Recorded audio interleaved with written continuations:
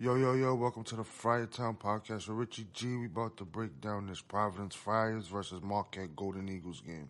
Now, I'm actually happy that on this podcast I get to actually, break it down after the game because I'm tight. I can remember everything. Last one I was kind of vague on what happened and shit. So, let's look at the box scores of this game right here. So, Nate Watson led the way with 18. 3 rebounds. I know we got hurt early in the first half. Came back around the 5-minute mark in the first half. They were already down by that point. You know, they looked like crap. There was literally Duke, Reeves, and that was pretty much it. Nichols had a really good game actually. He had a really bad turnover late in the game on a post pass to Watson. It was a really bad turnover that hurt him. Croswell, he did nothing. He gets blocked like every single time he goes up for a shot. It's crazy. Grant, he didn't really do nothing much. 4-4. Horchula, I still don't know how to say his name. I'm gonna get that one right though eventually. 5-3, and he did okay. I mean, the bench did better than last game, barely. But Breed, he did nothing again. They're really missing Jared Bynum. Can't wait to get him back.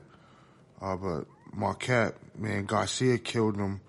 He had a lot of big rebounds down the stretch. They gave up like 2 offensive rebounds on free throws, which was ridiculous. Kane, 12-4. McEwen killed them, 17-8-5. Carlton had a good game. They all pretty much had good games, man. They Lewis off the bench, 11. He pretty much scored more than Providence's whole bench combined. So, just a bad loss, man, to a team that was 6-6. Like, Marquette ain't good, you know. This is a really bad loss, and they definitely got to pick it up, man. Definitely. We're gonna get into the refs too. It was bad calls as usual. It was a block John had on Duke, like around the 4-minute mark. It was clearly a goaltend. You know what I'm saying? And there's a lot of crap, man. I don't understand what these refs be looking at half the time, man. Like, it gets frustrating, man. It really does. And AJ Reeves also looked like he hurt his calf late in the game, so we're gonna have to see what goes on with that. And Nate Watson hurt his ankle early in the game. He came back. He looked a little gimpy, but he was able to finish. He didn't look bad. We'll see what's up with that, too, off a couple of days' rest. Hopefully he'll be all right for next game. We're buying him out. They're already, really tight, man. Their bench is horrible. Like, I'm not going to hold punches, man. If you know me, I'm going to keep it real. Like Croswell is horrible. Breed he's bad, too, man. I know he's a freshman, but he's bad, man. Makai Ashton Langford used to drive me crazy, man, but, he looks 10 times better than Breed, man. Breed looks bad. They definitely need buying him back, man. Or they're going to be in a lot of trouble, man. They won't even dance, man, if they got to go three more games without another guard, because it's literally Duke, Nate Watson, and whatever threes Reeves hit, because Reeves really, he's 3-7 from 3. But he's 4-10 from the floor. Bro, you gotta drive better than that, man. I don't understand it, man. It's all you do is shoot threes, bro. You'll literally go 5 for 5 for 3 and then 0 for 5 from 2. I just don't get it, bro. You gotta open up your game a little bit more, man. You know what I'm saying? You athletic, you can get to the rim. I don't get it, man. It's I don't know. That's frustrating too, man. And Ed Cooley, man, I'm a big Ed Cooley fan too. He brought this program back from the dead, man. I completely stopped watching him, man. I was big into him around the Ryan Gomes, and then they just kind of spun out after that, man. Until Cooley came back, and he definitely put the program back on the right track. But sometimes, man, offensively, this team is bad, man. And it's been for years, man. It really goes back to it probably goes back to Bryce Cotton, man, where it's just stretches and stretches, but it's like teams go on 9-0, 11-0 runs on them, and it's like they can't score, they can't pass. It's just hard to watch, man. It's really hard to watch. It gets super duper frustrating, man. I be tight up in here, like that ass. Like I really hope that he gets a new offensive coach. You know what I'm saying? A different offensive coordinator, run a different offense, maybe open it up more, maybe recruit a little bit more shooters, man. Well, one of the craziest things is when I actually found out the kid from Creighton, Marcus Zagorowski, I want to say his name is. I might say his last name wrong. That he's from Mass. So, like, dudes like that, man, you can't let slip through your fingers, man. Dudes in your backyard, you gotta be able to get them, man. There's no reason why this kid should be playing in Nebraska when he could be playing right up the street.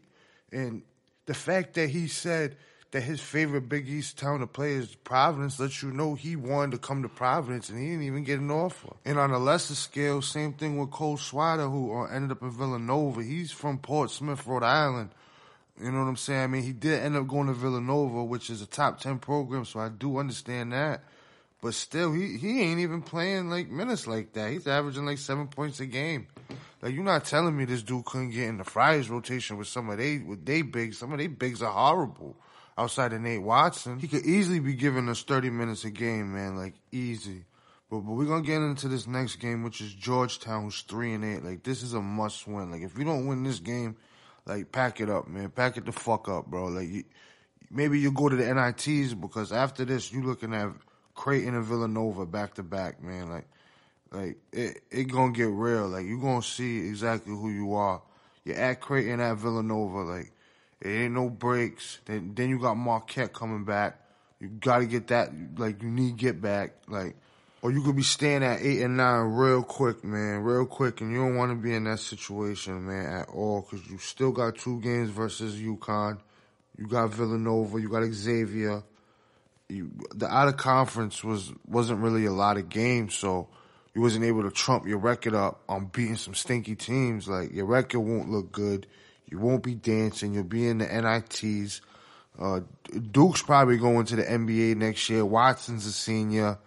So next year is probably going to be a down year anyway, man. This year was, like, really set up for them to make a run. You know, it sucked that we lost it last year. Like I said in the other podcast, like, Pipkins was on a roll. They was on a roll. Like, they was coming. Like, it was going to get nasty. Like, they was a Sweet 16 team. Like you could just see it. It was forming at the right time. So I'm hoping that when Bynum comes back, hopefully Watson's good, Reeves is good, man. They could get shit rolling in the second half of the season, man. But it could get ugly real quick, man. The only thing that I really, like, is hopeful about and upbeat about is that Cooley's teams always fight, man. They never go out like some suckers. You know what I'm saying? They always gonna fight you till shit is done. Like, so that's the one thing I'll get them, and that's why they still got a puncher's chance, man. But, man, it could get nasty, man. They lose to Georgetown, it's over. Like, it'll be over quick, man. It'll be done. But let me know what you think, man. Like, comment, subscribe, man. Like I said, it's the Friartown Podcast with Richie G. We definitely gonna break down every game. You know what I'm saying? I'm gonna definitely try to get interviews. I'm gonna definitely try to get shit popping, bro. You know, Friartown stand the fuck up, man. We 7-6.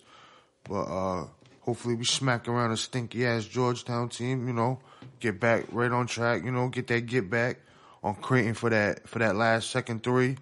You know, and then we always play Villanova tough, and then we get back on Marquette, and we'll be right back in the mix of things, man. Holla at your boy, man.